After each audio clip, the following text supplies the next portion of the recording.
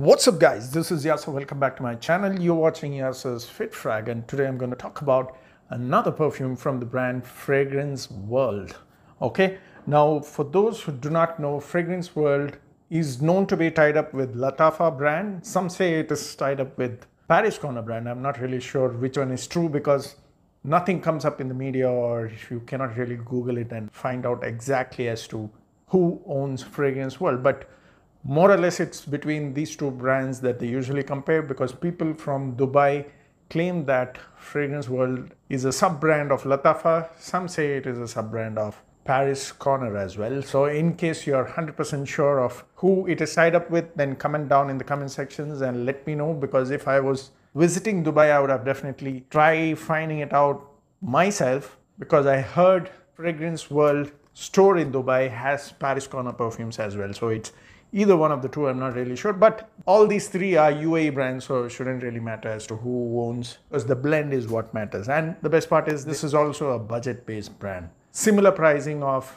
Paris Corner, but slightly higher by 100 to 200. So let's talk about this particular perfume, and the name is Intense Wood. Okay, this is how the presentation looks like.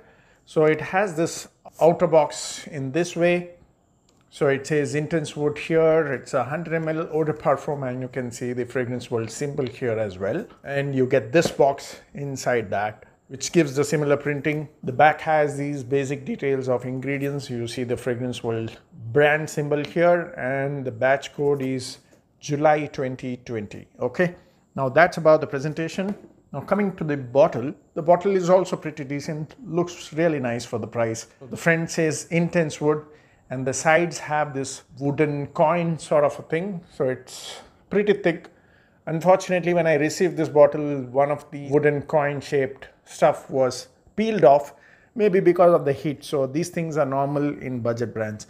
I've seen this happening even in designer brands as well, but usually designer brands don't give these fancy stuff. Okay, so that's why you may not see this happening quite often, but these things are ignorable, guys. So do not worry whether it is authentic just because this thing gets peeled off, okay?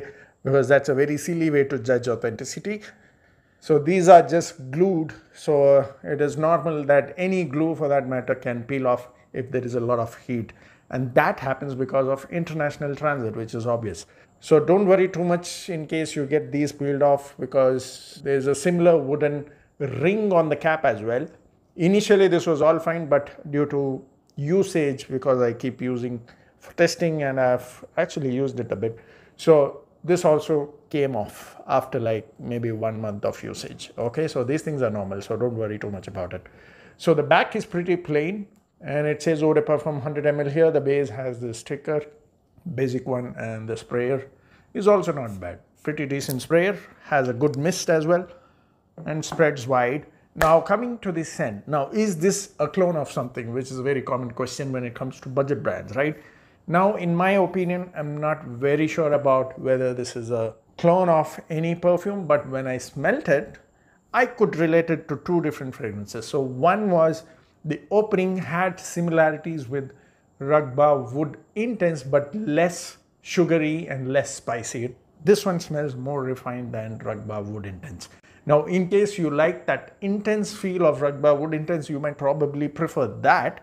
But when I compared with Ragba Wood Intense, I like this more than Ragba Wood Intense from Lattafa. Okay. Now, this one is named as Fragrance World Intense Wood. This is not Ragba Wood Intense. This is Intense Wood by Fragrance World.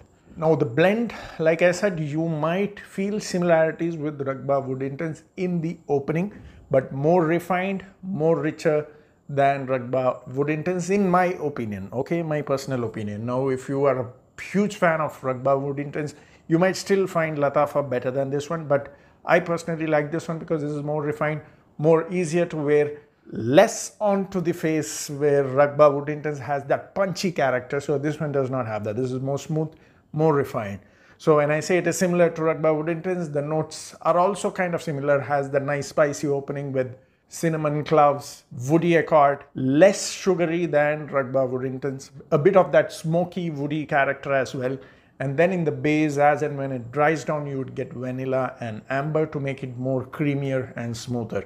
So overall blend, I definitely like this more than Ragba Wood Intense. This is definitely more easier to wear than Lattafa Ragba Wood Intense. If you remember my video on Lattafa Ragba Wood Intense, I had clearly mentioned that that's a fragrance you should wear when you go out with guys. You have a campfire sort of setup, because that's how it smells. It is a bit intense, and overspraying that in indoors can annoy people around you. This one does not, because as and when it dries down, when the vanilla and amber kicks in to give it that nice creamy edge.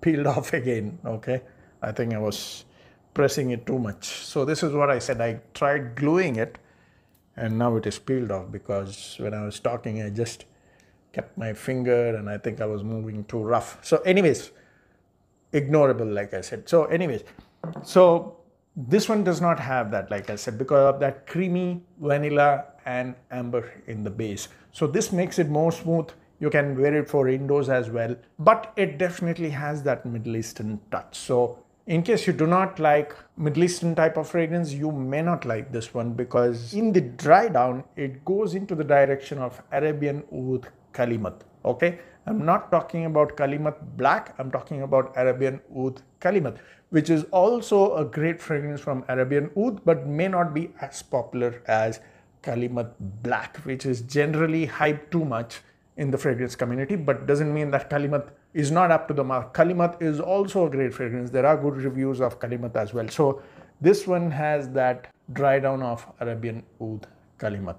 So overall, I wouldn't say this is a clone of Ragba Wood Intense nor Arabian Oud Kalimat, but I'm just trying to help you understand as to how you can relate this fragrance so that you can decide whether to buy this or not. So in case you like the type of smell of Ragba Wood Intense, less spicier, less sugary, less smoky, this is what you get in the opening of this fragrance. And in the dry down, if you like Arabian Oud Kalimat, not Kalimat Black, then you will definitely like this fragrance. So overall, a beautiful fragrance. The performance is also great. The first 2 hours, it easily projects about 2 feet. And in the third and fourth hour, it still projects about 1 feet. Now overall, that means it projects about 4 hours. Okay, that's a great performance for this sort of blend and this sort of pricing. And the lasting of this one was 9 to 10 hours on my skin. Now, if you wear it on close, I'm sure it will go 12, 13 hours plus. So performance, definitely great. And if I forgot to mention about the price, this costs around 1,700 to 1,800. Most of the fragrance world usually costs around that. Some even quote 2,000. So see who can give you the best price. So I'll be giving the seller's details in the video description area. You check out what pricing he can give it. If you get it for a better price, definitely grab it if you like this sort of blend. So I hope you enjoyed the video. Let me know in case you have tried this. Comment down in the comment section. See you next time soon. Keep sharing the videos. Cheers.